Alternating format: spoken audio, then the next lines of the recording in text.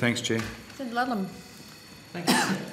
Thanks, folks, for coming in, and it's good to see a bit of focus back on cities at a Commonwealth level. I might just follow on from where Senator Back was. So you've spoken a bit about meetings with the Capital City Lord Mayor Council last week, as did we. They, with the exception of Brisbane and Darwin, I guess, tend to speak for the urban core. They speak for the CBDs and the immediate periphery. Have there been any meetings with the National Growth Areas Alliance, for example, who represent the very fast-growing peripheral areas of our cities? I'm not aware of meetings that have happened so far with the National Growth Areas Alliance, but certainly Ruth Spillman has been in contact with me, Senator, and I have a relationship with her from previous work, and so we'll be meeting with them in the near future. That's excellent. We found them really good value. They do good policy work, and I guess they speak for the peripheral areas of cities where very fast-growing populations, but where services and job creation have lagged behind.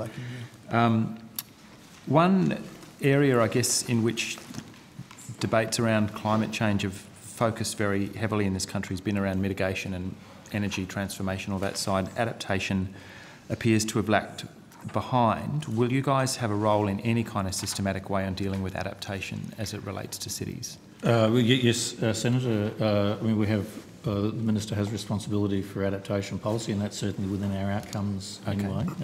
But adaptation will be an element of the city's discussion. What can we expect as an output?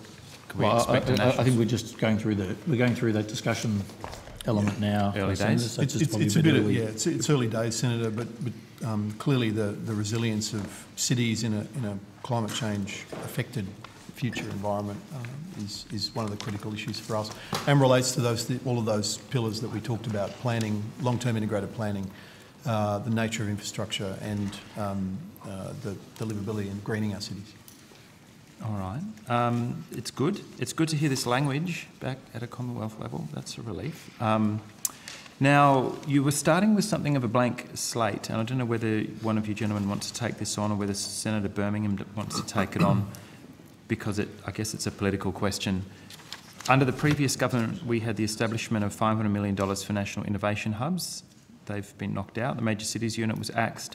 The National Urban Policy was axed. The Suburban Jobs Program was not extended. The State of Our Cities report was discontinued. We saw the cancellation of funding for urban public transport projects. So you're starting from a bit of a scorched earth. It hasn't been a good 2 years in city policy from a Commonwealth level.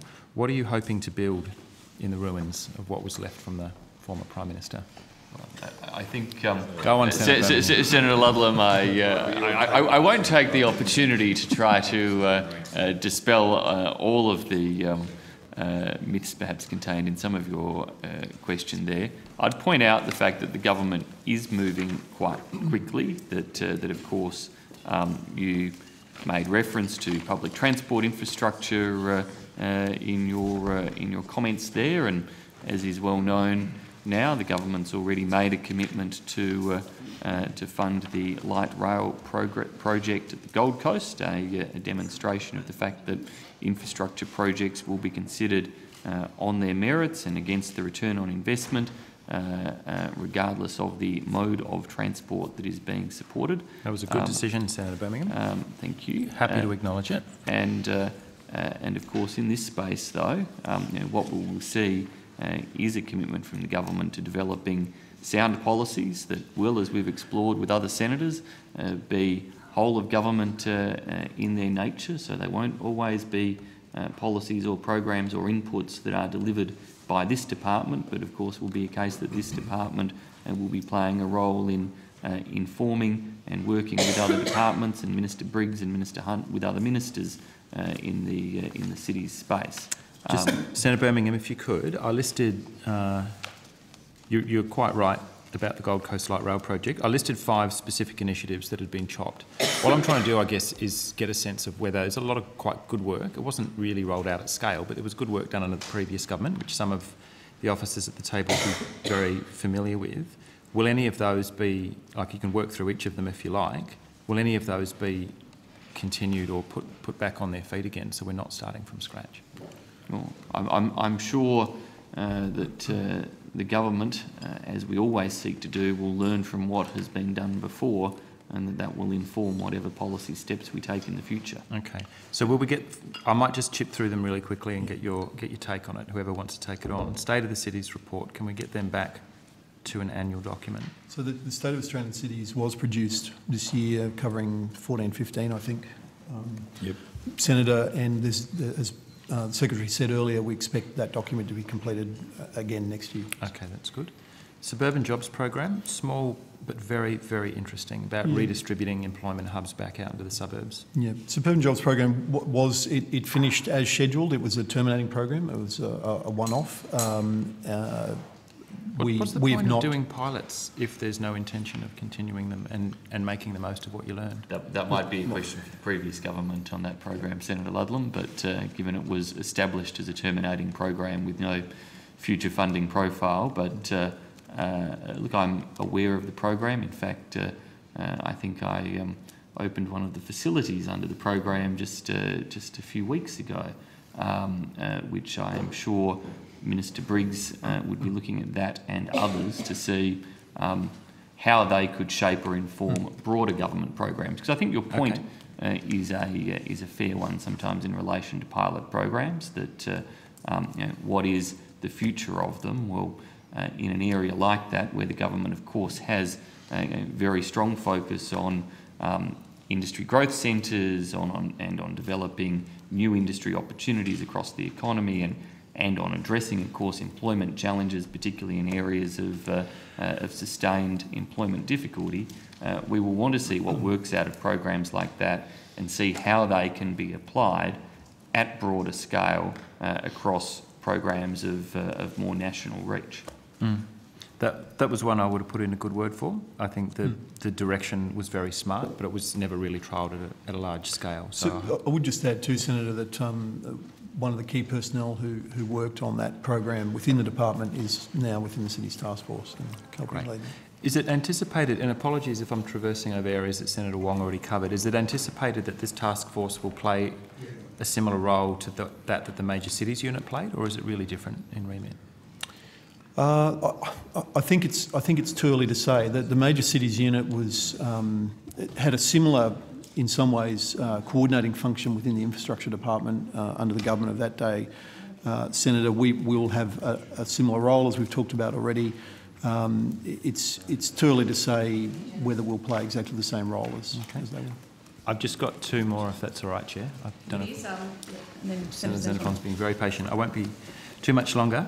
One area of work that was underway, and quite a bit of really good thinking and policy work had been done, but we never saw anything funded as a result, was a national cycling strategy and an active transport strategy. So non-motorised forms of transport, which can obviously play a massive role in greening cities, if that is indeed your ambition.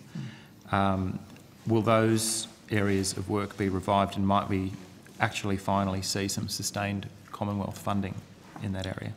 Well, that function we're very well aware of, Senator, and some of the people who have come in from the Department of Infrastructure carry corporate memory on those issues. Right.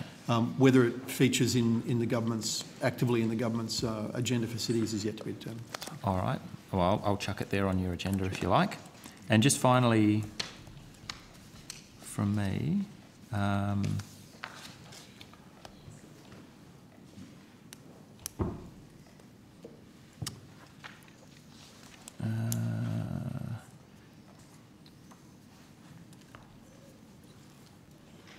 I think I'll leave it there, and look forward to seeing some outcomes. Oh, sorry, I just remembered what it was. It might already have been covered, so if it's in the transcript, I'll let it go. But what will your relationship be with Infrastructure Australia? And this might be where Senator Wong and Senator Singh were before.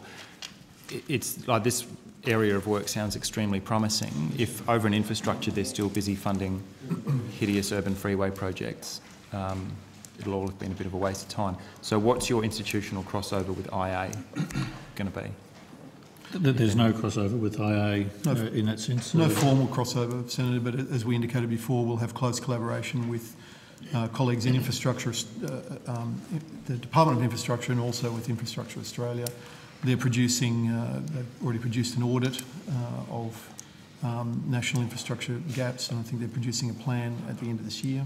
and we'll engage off the back of that. Is there a risk that this work, which sounds very promising and all the green language is being used and it genuinely sounds worth investing in, if there's, what are the risks that you're proceeding off in this direction and Infrastructure Australia and the Infrastructure Department are heading off in quite a different direction?